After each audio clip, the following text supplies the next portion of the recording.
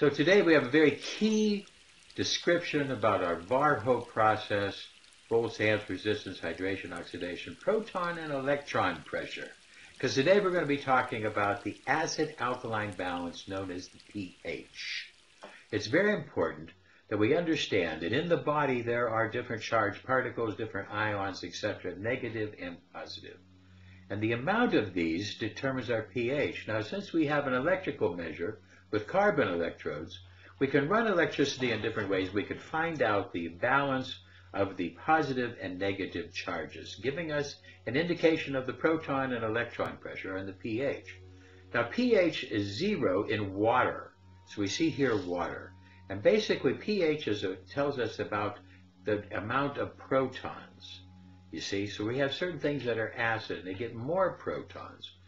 Acids accept electrons, you see, so they get more and more of the protons. Then we have other things that are called bases. These are hydroxyl ion concentrations, and these will accept the protons. So we have acid and bases. In the human body, there should be roughly a little more negative, should be slightly alkaline in the human body. But different parts of the body have to be acid in order to operate.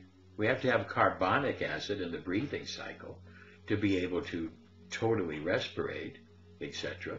We also have to have in the lymphatics, sometimes it has to be acid and alkaline, skin, different conditions, etc. will vary. The overall body should be slightly alkaline.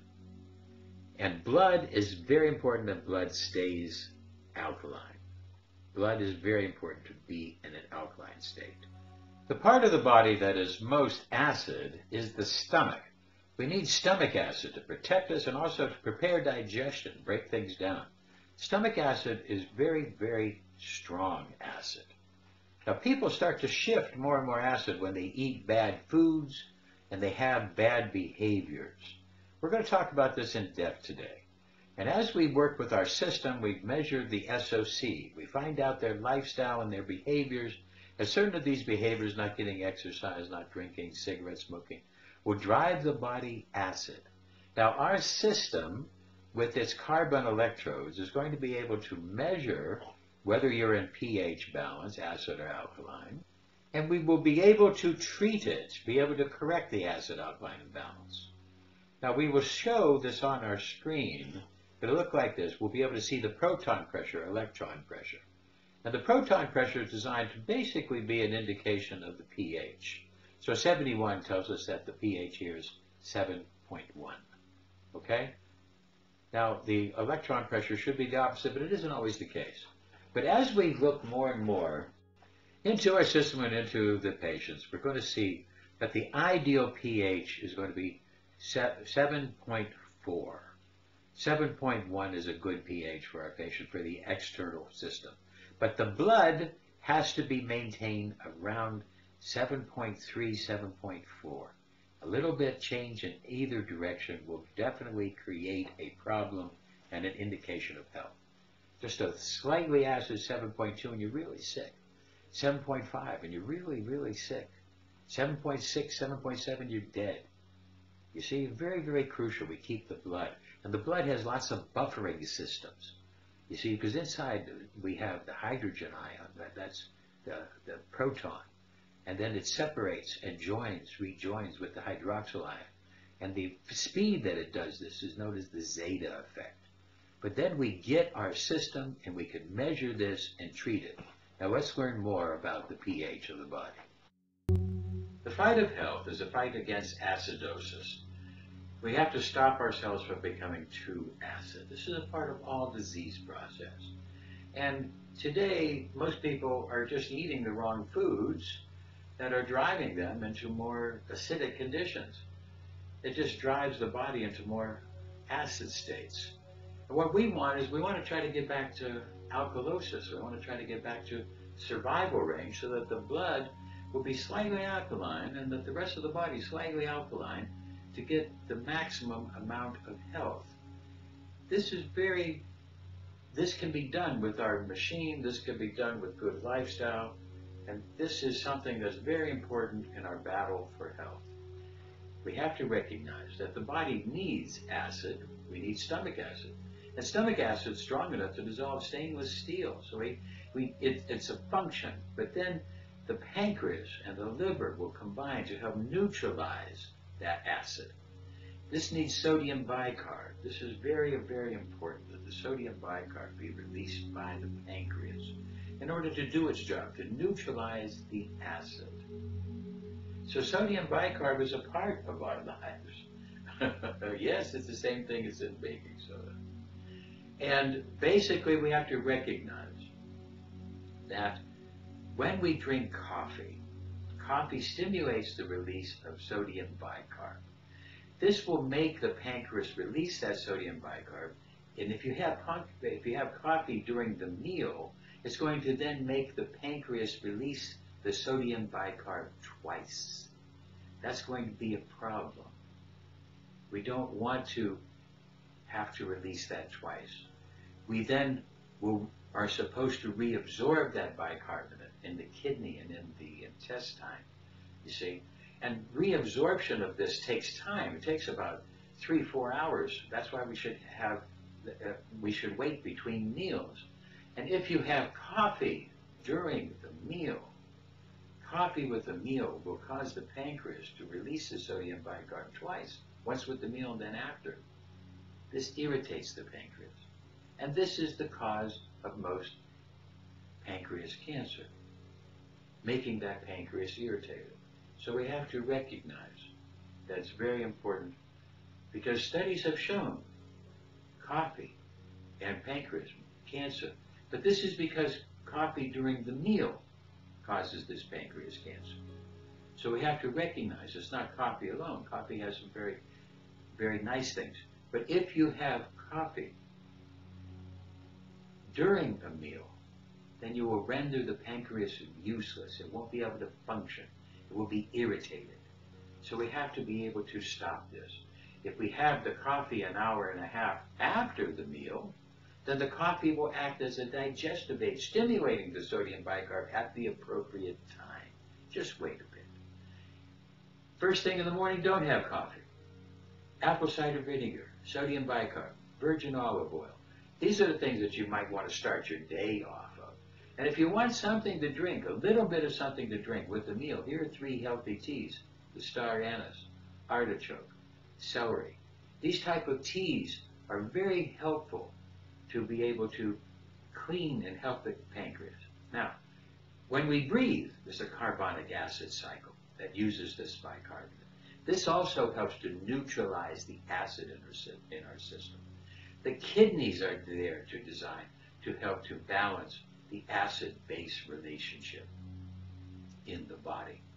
So it's very important. People have used baking soda for many, many years because we get sometimes bicarb deficient, especially having coffee with meals. When we are bicarb deficient, we need some bicarb, and bicarb has been shown for cancer treatment, all different other things. In fact, traditional medicine will use sodium bicarb as an injection that will help in cardiac arrest to get you out of that acid state. So we recognize that getting bicarb up, but bicarb is not so magic. Don't get too crazy with it. But a little dose now and then can help you, to fend off many different diseases. So here's the basic rules of the stomach. Let's learn how to obey the rules of the stomach. Let's learn about all the different things that foods eaten and made with love are nutrition. Foods made or eaten with anger are poison. Let's recognize these things. And let's recognize that we want more alkaline foods and less of the acid. Acid-alkaline balance is so important for the circulatory system, the nervous system, the lymphatics. It's important for life. We need to learn a lot more about this. Let's continue. Another key factor in the acidosis cycle, making our bodies turn acid, is problems of the membrane. Deficiencies of calcium, fatty acids, they not only allow viruses to work and penetrate, but they create other problems. Acidosis. You see, these different phospholipids, these fatty acids that make up all the membranes of the cells of the body. Their heads fear the water and the tails like the water. So they line up to make these membranes. These membranes are very key in being able to keep protons on one side and the other and create all the factors of life through the cell membrane. But when we get fatty acid deficiencies, we get problems in the membrane. Here's an idea of the signs and symptoms of essential fatty acid deficiency. Feeling cold or chilled before others in a room, that's one of the ones that I found most important. But you can see there's a host of other different symptoms here that most of us have from time to time, because a lot of us will get fatty acid deficiency, or we might get deficiencies of omega-3. That's a very, very key fatty acid we need. We have done the studies that fatty acids can be used to help to stop acidosis and get people a little more alkaline. You see, when they get these fatty acids, not only do the membranes work better, but they allow for better detoxing. When the membranes and your fatty acids are right, stress can be tolerated. And even repair can be done better of the membrane when you have the proper fatty acids. But when you get bad fatty acids, and what's the real bad fatty acid in the world today? Well, all we have to do is look at French fries. Because French fries kill more people than guns and sharks. We got to stop boiling foods in oil. That gives us bad fatty acid. Now here's a cure for fatty acid deficiency. I made up a nice little formula for you to help to cure fatty acid deficiency with a nice little guacamole, giving you all different types of the full range of fatty acid that you need. But sometimes it's just as simple as a little olive oil, a little virgin olive oil. Unsaturated plant fatty acids are the best, but even saturated ones. But plant fatty acids are the best ones at neutralizing the acid and building up the cell membranes for health. Get your omega-3 through supplementation, through foods, and recognize that there's a host of different things these fatty acids in olive oil can do for you, and they can help you, but most of all, they can help you to correct problems with acid-alkaline in them. Now, we discussed a little bit about how we measure the body pH. Now, let's discuss about how do we correct it. How do we treat that? Well, we have a system with the carbon electrodes, and we're able to measure the body electric, and then we can intervene at that same type of level, very, very soft level, so the body is not allowed to turn on its defense mechanisms.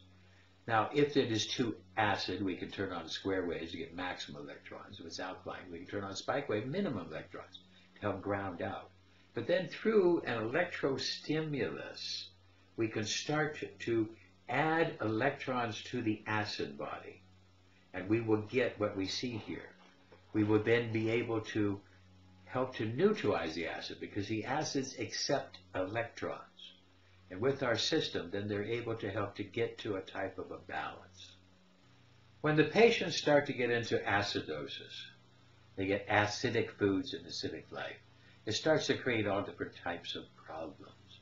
The bones become brittle. You get osteoporosis, brain problems, heart problems, liver, kidney, stomach, all happening because of acidosis. Disturbing functions, intestine, skin. We see that this is the start of almost all disease. And the lungs create mucus, cough, chesting, problems, sinus issues. And a lot of it is due to really bad quality foods. We need to stop boiling things in oil. We need to recognize just to get the best alkaline types of foods and be able to do that. Now let's look at the different types of factors, and let's start to study more about how our system helps acid-alkaline imbalance. In 1989, we registered the VAR-HOPE as part of the EPFX with the FDA. Also, electrophysiological reactivity, the ability to measure a person's reaction to voltammetric signatures. And this was registered in 1989 with the FDA, and now is registered all over the world as a medical device. Being able to do these measures and make a measure of the body electric to help correct it. What we call the body electric vital signs. And this work, this vast amount of work, has been published at the International Medical University Medical Library around the world. With the system, we're going to be able to measure the body electric and treat the body electric and autofocus the maximum electroosmosis pulse. This will help to wake up the body, move waste out of the cells, move nutrition in, and all of the cellular processes will be improved because of the increased autofocused electroosmosis, allowing us to maximize the healing effect with our machine. Our machine can help. Our machine really does work. We've been doing this for over 30 years, lots of different studies. But sometimes it takes more. We have a breathing exercise now we're going to teach you when we have extreme problems with acidosis. The mechanisms of breathing. We're going to be giving you a breathing exercise for oxygen, alkalosis, hormones, autonomic nervous system balance, and wellness. You see, most people are only getting 25% available oxygen, some even less than 10%, smokers, etc. What we're going to be talking about today is a complete breathing exercise, an exercise akin to the work of the Iceman, Mr. Hoff. With the three parts, actually the whole body, not only the lungs are breathing, we are able to manipulate. The most important muscle is the diaphragm. To be able to bring air into the lungs, the diaphragm will pull down on the lungs, the belly will come out. Then we also have the intercostal muscles of the chest and ribs to assist. We want to maximize the oxygen using the intercostals, using the ribs and the diaphragm, and all of the different muscles to force a maximum amount of oxygen into the system, starting with the belly, then the chest, and even into the sinuses and into the head. So we get maximum oxygen into all of the cells of the body. For 30 breaths, a full 30 breaths. Belly breathing is deeper part of the lungs. The chest is the upper part of the lungs. That is deep breathing. And even within the head, we are able to receive more oxygen. As we look up at the head and fill the sinuses with oxygen, yes, there are sinuses and they will capture oxygen. And with a slight pineal gaze, looking up the center of your forehead, you'll stimulate the pineal pituitary hypothalamus. And with this, because the sinuses are the cooling tower of the pituitary gland, the cooling tower of the hypothalamus, the cooling tower of the limbic system. And with this, now we're going to be bringing oxygen fully to the body, waking up the limbic system, waking up the emotions, waking up the hormones, getting everything working, and especially waking up the pineal gland, the third eye, as people have said, the place where the soul is, as Descartes meant. And the pineal gland is the producer of DMT and melatonin, so it has that real spiritual aspect. We don't even understand all these different hormones, but the melatonin will help to bring down the brain wave and help us to deeply relax. Yes, a three-part system: the diaphragm, the belly, the chest expansion, the head, the sinuses, to get all the maximum oxygen into the system for 30 breaths. 30 relaxed breaths, taking in the air, expansion maximum, and then resting and let it come out gently. Belly, chest, head. That's the way it goes, like this. And letting go. Fully in. Letting go. Now let's add some more parasympathetic juice to this. Inhale, stimulating the vagus nerve, belly goes out. Joyful smile, stimulating the facial nerve. Serene eyes, stimulating the oculomotor. And pleasurable exhale, stimulating the glossopharyngeal. You feel charged. You feel very lightheaded, loose in the body, tingling, strong. That's a charge. And you take them in. You let it go. You stop. Time again, and let it go. We have the second pump and cranial pump. Okay. So that is the major part. Okay. So a very simple exercise, we say, moving the spinal fluid and the brain fluid. Okay. So what we do, we inhale, we go like this. We inhale, you expand your chest, okay. You expand your stomach, and your neck go like this. Okay, your chin go back. Up. Okay. And now when you exhale, you curve down. So you curve everything down. Inhale. Exhale. Fully in. Letting go. Fully in. Letting go. 30 times, 40 times. 4.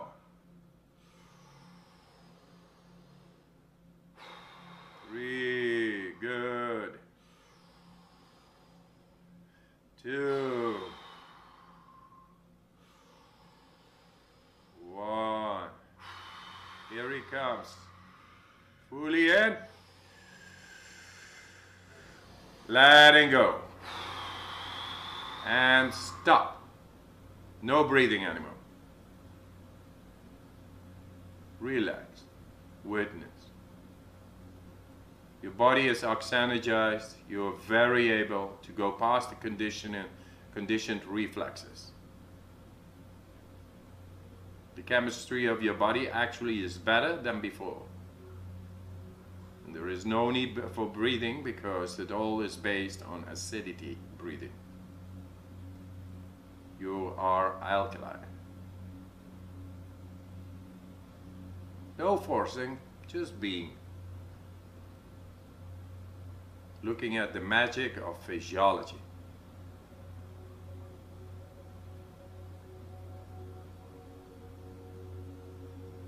Witnessing. Just go with that, whatever you feel is different. That is oxygen. Still without air in the lungs. And he is okay. No force. When you feel the urge to breathe again, fully in, hold 10 to 15 seconds. And then round number 2 is done. Whenever you, okay, and now fully in. And hold. And squeeze a little to the head. Because it's nice. That's oxygen in the brain. Feels good. Natural hormones released. Dopamines, serotonins. It's all good. 10 seconds. Okay, you can let go. Now we put oxygen throughout the cells, we've stabilized the nerves, we've stabilized the hormones, turned on the pituitary, pineal, hypothalamus, turned on the brain, balanced the hormones, balanced our autonomic nervous system. We put ourselves into a deep position of relaxation, and yet we've turned on the adrenals with that little bit of fear. The body has learned to deal with an excess of oxygen and a depletion of oxygen. So now we've shocked the whole system back to a health and awareness.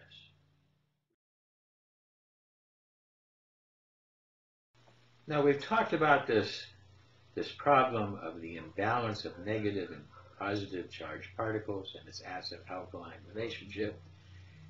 And basically, this allows electrolytes to work, you see. Different types of salts, electrolytes, can dissolve in the water, producing positive and negative ions like salt, sodium and chlorine.